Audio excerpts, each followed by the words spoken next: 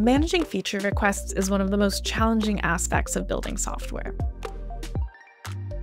Without a clear process, valuable customer feedback gets scattered across social channels, meeting notes, and support tickets.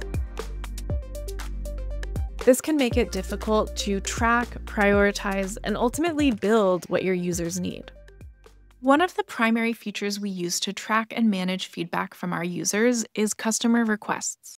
Customer requests capture the content of a user's original message, link to the source, and then associate it with the account information from their customer page, such as company size, plan, and revenue. Every customer request is linked to either a project or an issue. So let's say we receive a feature request from one of our customers. There are two main ways I can bring their request into Linear. First, if we receive the feedback through a support platform like Intercom or Slack, I can use those integrations to share the feedback directly into Linear. From Intercom, for example, I have the option to either create a new issue with the customer request linked to it, or link it to an existing issue or project. Alternatively, I can manually add a customer request directly from their customer page in Linear. I'll enter the details of their feedback and add a link to its original source. Then, I'll link it to the project or issue it's related to. If there isn't one yet, I'll create a new issue.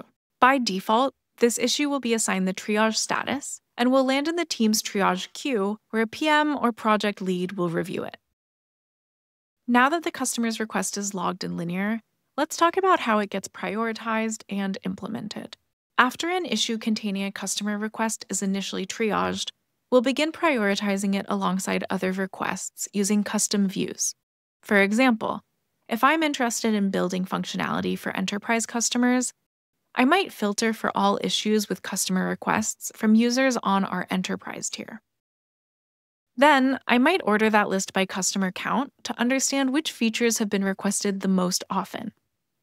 I can also see the aggregate current revenue of the customers requesting the feature by hovering over the customer icon in the issue. As we continue to collect feedback about specific features, we have a few options for how to keep them organized. We can add them to their relevant issues or projects as we saw before, or from a project, we can view all customer requests related to the project as well as to the issues within it. If there's no project created yet, we can also organize customer requests linked to issues by adding them to the team responsible for the feature's product surface. We could even create a dedicated team to capture more general customer requests that would be moved to the right team or project later. Once we start working on a project, we'll use the customers page in the project as a kind of research repo to inform our approach to it. As we design and build, designers and engineers can refer to customer requests to validate their ideas better, understand real-world use cases, and identify users to interview for feedback. From the perspective of a customer-facing teammate, the customer page is a helpful tool to track progress on each customer's request. If I want to follow a specific customer, I'll subscribe to their customer page to be notified whenever new requests are added. Before renewal conversations, I might review the status of key feature requests and prepare updates on what's shipped or in progress.